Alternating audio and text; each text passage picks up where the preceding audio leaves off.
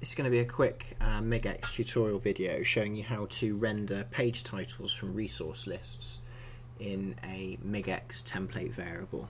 It's also going to show you to use the MIGX GUI as a lot of people are still putting in raw JSON values into the template variable. So the use case for this is working on a website at the moment.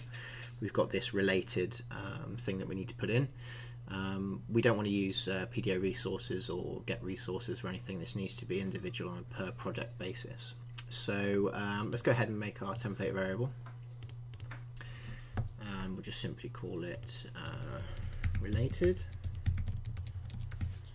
We'll put it in a category just to make it easy. Input options, we'll select MIGX. And instead of putting in the JSON values down here and here, we're going to put in a configuration here.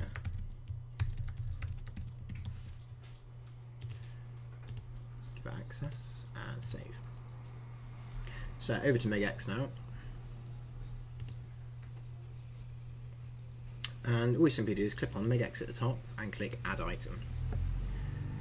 And by putting in the name in there and there, we're binding that to the template variable. So whatever we configure here will get bound to that template variable and then passed through into the template. So it allows us to do things a lot easier. Add related product. And from here we can make our form tabs. So let's just go underneath here. Let's create an input field. We'll say this is the ID.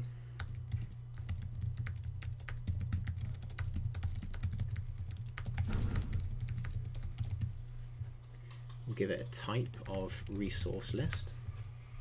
Now again, you could put raw JSON config into there. You could make another template variable with locked parents and other such things, and you could put the name of it in there, but all we're going to do for this is just have a blanket resource list type. And we'll click done. Done again. If we now go to columns, we'll just add this in. And there we go. Now if we go over to the 2A product, what we'll now see is we'll now see the grid correctly there. And if we add a related product, we've got our resource list, and we can select our products and add them in. But what we see is that what it's doing is it's rendering the ID. So if we just go in and add another one, let's just say another good one for measure.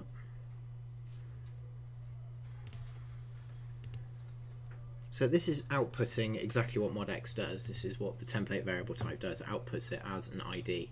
So this isn't really of any use to well, anybody really. It doesn't really give you any descriptions. Doesn't obviously give you the page name. So let's try and make this render the page title. So the easiest way to do this is if you just pop over to your extras and installers and download fast field. Now fast field basically allows you to grab a resource's properties such as page title, which is what we're going for here, in a really easy to use syntax. And we're going to utilize that in our MIGX view. So if we now pop back to MIGX and we go back to our configuration and edit it, we will pop over to our columns. And what we'll do now is we're going to add a new one. So let's just add another one here.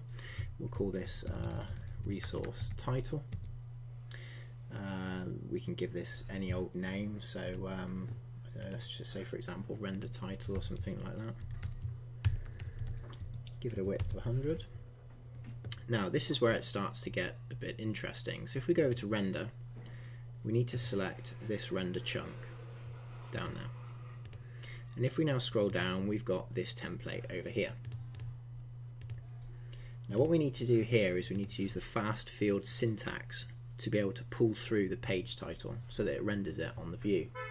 And this is done simply with the two opening braces and a hash. Now we're going to put in the name of the field which we're pulling through from MIGX. So this is what ID. We're going to separate it with a dot, and we're going to tell it what field we want to grab, which is page title. So the key part here is this. this is what's being pulled through by MIGX. Has absolutely no relevance to the ID of the page that you're pulling through. It's the ID of the field that's being pulled through. Just click done. So you can see here we've named this field as ID. That is named ID under our tab. So it all starts here. Name ID there is allocated to ID, and that's what you use in your template when you're rendering this out to the front end. We're then rendering this through to ID here, and we're then telling this to pull that ID field through in our render chunk.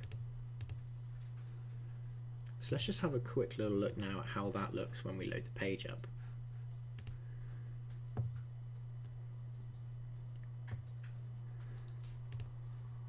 There we go, it's now rendering the page titles, but we've still obviously got these IDs here. So let's just quickly jump over to MIGX, and we can tell this to not render in the row. Columns, right click, edit, show in grid, no. Let's just pop back. And there we go. So it instantly makes it much more usable for end users to be able to use this.